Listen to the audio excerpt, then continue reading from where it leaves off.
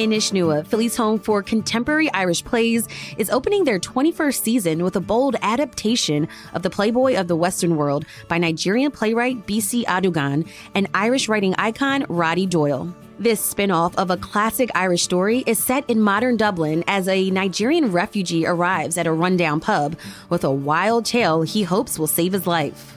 Major support for The Playboy of the Western World has been provided by the Pew Center for Arts and Heritage, with additional support from the Government of Irish Immigrant Support Program.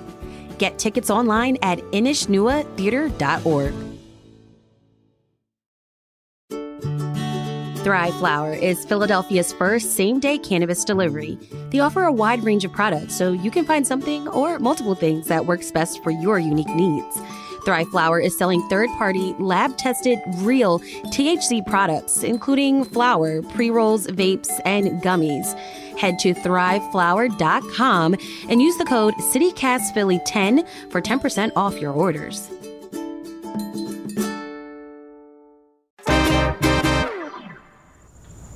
Today on CityCast Philly, I'm in West Philly at the Woodlands, one of the oldest gardens in the country, surrounded by cicadas, trees, building renovations, and headstones. I'm talking with a local author and garden enthusiast about what makes Philly a vibrant horticultural hotspot, plus the public gardens you need to check out. It's Thursday, September 19th. I'm Trenae Nuri, and here's what Philly's talking about.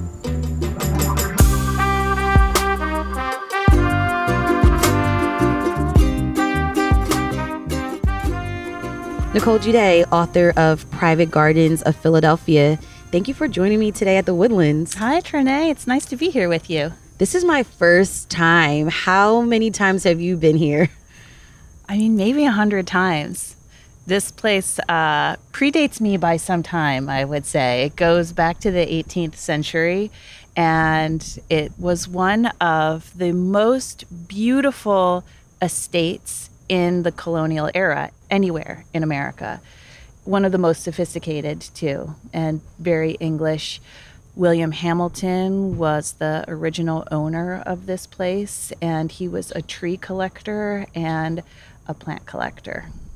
Was it always a cemetery? No, it became a cemetery in the 19th century.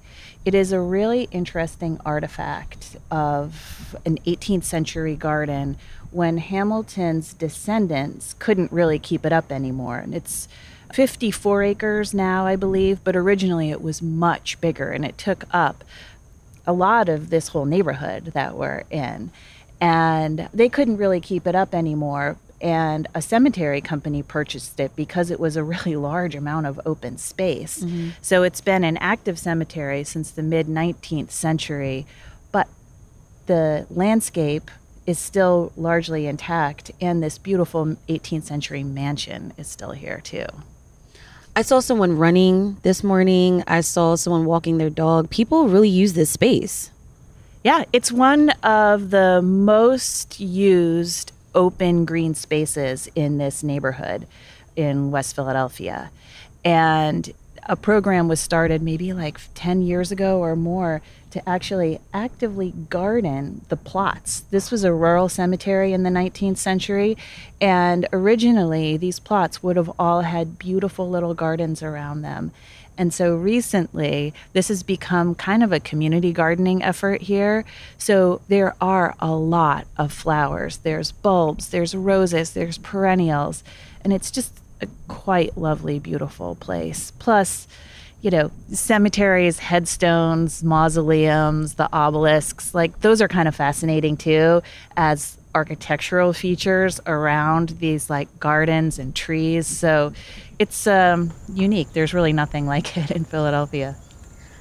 So let's go back to your book. Your book explores some of the most beautiful private gardens, and it came out earlier this year. What inspired you to actually document this aspect of Philadelphia life? There is a book that came out in 1929 called Portraits of Philadelphia Gardens, and I got it years ago, and I loved looking through it and seeing what gardens looked like 100 years ago, people's personal gardens, their backyards. Like, I just found it to be so fascinating. And then when the opportunity to do this book came up, and I was invited by the photographer that I worked with, Rob Cardillo, to do the writing. I immediately thought of that book and how, not that I'm saying that in 50 years people are going to still have this book on their bookshelves, but there should be a copy or two lying around, and that, people could see this is what gardens looked like in the first quarter of the 21st century. And we live in a really rapidly changing time, environmentally, socially, politically, and gardens are a reflection of the time that we live in. And I think it's cool to look at what gardens were like at any given moment in time and what it tells us about life in that time and culture in that time. What is it about Philly's ecological landscape that makes it a good city for these public gardens? I think there's two components. There's the environmental component or ecological component, and then the social component. So ecologically, we're just in a pretty sweet spot where, yes, it's hot in the summer, but it's not hot for 8 months out of the year. It's cold in the winter, but it's not so cold that we can't grow a lot of really wonderful plants. We have typically adequate and even rainfall. There's good soil here in Philadelphia, and the land really does have these pretty lovely contours and views and little valleys overlooking rivers. And even in areas that are built up, it's not a super flat city, and it's also not one that is so hilly that it's hard to garden on. So that would be what the environmental conditions are that just favor gardens. But then socially, Philadelphia has always been a place that has been very interested in and invested in gardening and horticulture. And something that's interesting to think about with public gardens is that almost all of them at one point were people's private gardens. So the Woodlands, where we are right now, this was a private estate. Bartram's garden that many people have visited, the oldest botanic garden in the country, was the home of John Bartram. The Morris Arboretum was the estate of John and Lydia Morris. And really, what exists today are almost shards of what this landscape would have looked like 100 years ago, 200 years ago, when there were a lot of large properties that had elaborate and intensive gardens on them. Climate change, though, has impacted our green spaces. So what could we all be doing right now to do our part with preserving our city's gardens? We should be really looking at what we can do in our own lives to deal with stormwater, because that is one of the things that is the most critical, I would say. I mean, a lot of things we just really don't have control over. And if you think about the kind of storms that we get more and more frequently, where we just get dumped on and then it overwhelms Philadelphia's combined sewer. And this is when people get stuff backing up in their basements and stuff. You see the Schuylkill kind of get flooding. Yeah. So anything that we can do as individuals to slow the way that water from storms goes directly into our sewer system. So that would be a rain garden, a rain barrel, or planting a tree or multiple trees. That's something that we can do. And then, of course, just all the things that we can do as individuals to just have a smaller carbon footprint. I mean, everything helps, right? But I would say as individuals, maybe the biggest action that all of us could take would be to plant a tree anywhere, if at all possible. In doing the research for your book, did you learn any commonalities, any differences? How are Philadelphians keeping up with their private gardens? I don't know if there was much that was specific just to Philadelphia, but I had never spent this much time talking about gardens to people, with people. Probably 100 hours of conversations with people about their gardens and what inspires them and what they have overcome or struggle with. And the commonalities that I came away with, which surprised me, were that almost everyone that's featured in this book, which has beautiful photographs, there's 21 different chapters, each one about a different specific place, garden, and the person's story who gardened it.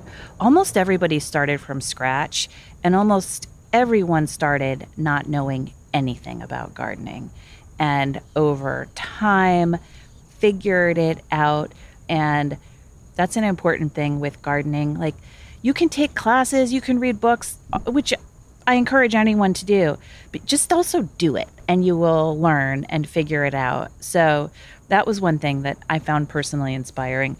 And I also found it interesting that of the people that I talked to, so many people, and I don't know whether you ever had this experience as a kid, but had these vivid memories of a parent or a grandparent or a neighbor who pulled a carrot out of the ground and gave it to them when they were a little kid, or, taught them how to plant zinnias or radishes. And people spoke about these experiences and memories very movingly. And it just made me think that even though spending time with a child in a garden is not an indication that that person is going to be a gardener, that these experiences seem to be meaningful to people.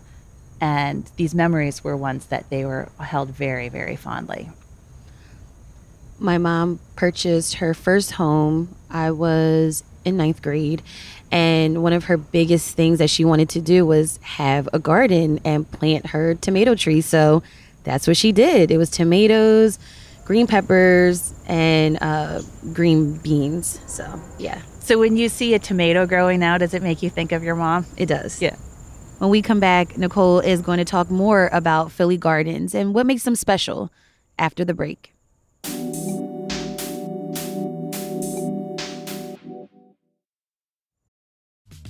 This episode is brought to you by Batiste Dry Shampoo.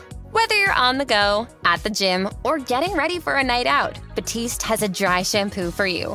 Refresh with over 10 signature fragrances. Or try Batiste Hint of Color, a tinted dry shampoo that seamlessly blends with your hair. Need an extra boost? Try Batiste Dry Shampoo with added benefits like volumizing, texturizing, and more. Buy Batiste now, in-store or online at your nearest retailer.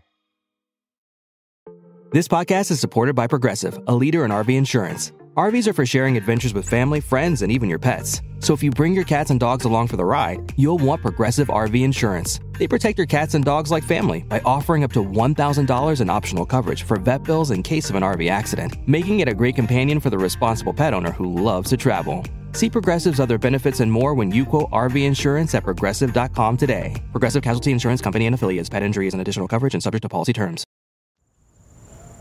Nicole, before we talk about some gardens that we can visit, what's the difference between public gardens and private gardens? The book that I just published, the book that I just wrote, Private Gardens of Philadelphia, it really focuses on people's home gardens. Sometimes they're tiny, just like a corner lot. Some of these places are very large estates, but they're distinguished from public gardens because they're private property, they're owned and managed by the owner, the homeowner, and they're not open to the public. Whereas public gardens are entities that are not owned by an individual, and their mission is to welcome the public and oftentimes to educate, to teach people about horticulture, conservation, ecology, biology. So many of them have a strong educational component, but some of them are just for pleasure, just to give people access to green space, which is important. Can you tell us about some of your favorite gardens in the city? Yeah, and so we have more gardens, public gardens in Philadelphia than really almost any city. And if you expand to within 30 miles of here, we have more public gardens than almost any other, I would say, than any other region of the United States. So we're in a special category unto ourselves. Some of the ones that are the most famous would be Longwood Gardens down at Kennett Square. There are a lot of beautiful gardens in Wilmington, Brandywine Valley. But I wanted to talk about some of the gardens that people might not know about and might not have visited and that are close and would just be an easy place to explore, much like we are right now at the Woodlands. So also in West Philadelphia, there is the Bio Pond, which is at 38th and University. And that is a cool little place to almost kind of like wander into. It's only a couple of acres, but it is all shady, which is great in the summertime. It has beautiful plantings. It has water. It has picnic tables and benches. It's just a really nice little oasis in the middle of West Philadelphia and University City. So that's one I would recommend some people check out. Great place to bring your lunch. Mm-hmm. I also really do like a couple of arboretums in Philadelphia, which I guess technically you would refer to as arboreta in the plural. And an arboretum is literally a tree collection. So typically at an arboretum, you would see trees that have been collected intentionally, have been labeled, are accessioned. So an arboretum is really a tree museum in a way, a living museum. And there's Morris Arboretum that probably many people have heard to and had a chance to visit. That's kind of up at the top of Chestnut Hill, just before you get out of the city. And that's a wonderful place. It has beautiful gardens, a rose garden, a great garden for families to visit, amazing tree collections, an easy place to pack the family up and spend at least half a day wandering around. Mm-hmm. And then there's another arboretum in Germantown that I adore, which is called Aubrey Arboretum. And that's also around 55 acres. It has two sections. It has the formal historic section, and then across Washington Lane is a new section that's like an urban farm, and there's a lot of programming, and there's the Philly Goat Project there. So I'm familiar. And they have a lot of festivals, and it's just has such a cool vibe there and very welcoming. So the two together are quite different from one another, but they're both beautiful and a wonderful place to spend, again, a couple hours wandering around. And it's free, too. Morris Arboretum, there's an entry fee, but I think these other places are all, free and very welcoming. Nicole, I love roses. Anywhere we could see flowers in Philly? In terms of roses, a garden that is very special that people should really make a point of visiting and should visit in the springtime in late May is Wick, which is the oldest rose garden in the country, and it's located in Germantown. And it has an incredible rose garden that is intact from the 1820s. And it's just astonishing. It is the most beautiful site in the city of Philadelphia in late May, in my opinion. I never miss going there. Not all gardens are made up of flowers, though.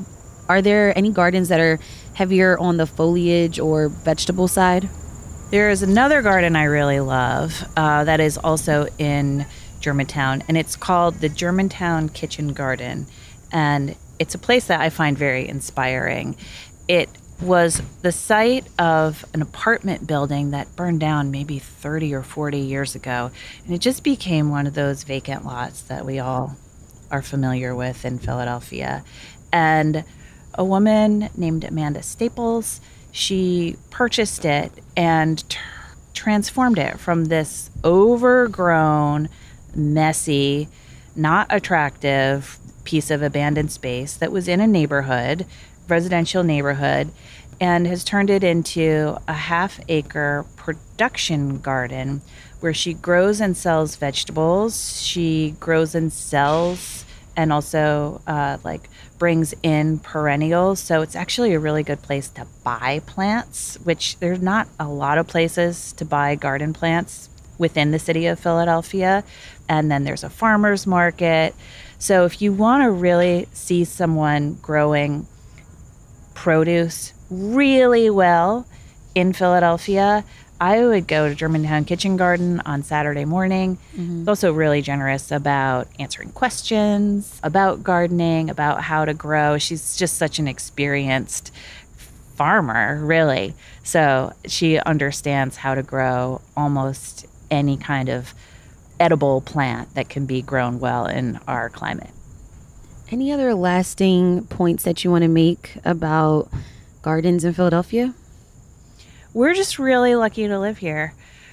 We take it for granted that there are interesting, beautiful, historic, significant, meaningful, green, beautiful spaces everywhere, but there aren't. Philadelphia is the seat of the most gardens, the most diverse gardens, the most interesting gardens. So it's easy to be complacent and to take that for granted when you live here. But I would encourage anyone to look at what we have with a fresh eye and spend some time exploring and learning about and appreciating these great spots. That was Nicole Juday, author of Private Gardens of Philadelphia. Thank you so much for getting outside with me today and exploring Philly's garden culture. It was a delight. Thanks for inviting me, Trenae. If you want to get your hands on Nicole's book, you can pick it up at select places like the Philadelphia Museum of Art store, or it's available online. We'll have a link in our show notes.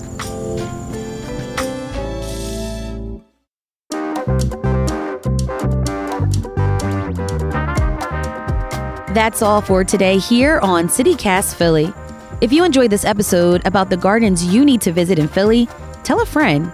Rate the show, leave us a review, and hit that subscribe button. Be sure to sign up for our morning newsletter, Hey Philly, to learn more about what else Philly's talking about. We'll be back tomorrow morning with the Friday News Roundup. Bye.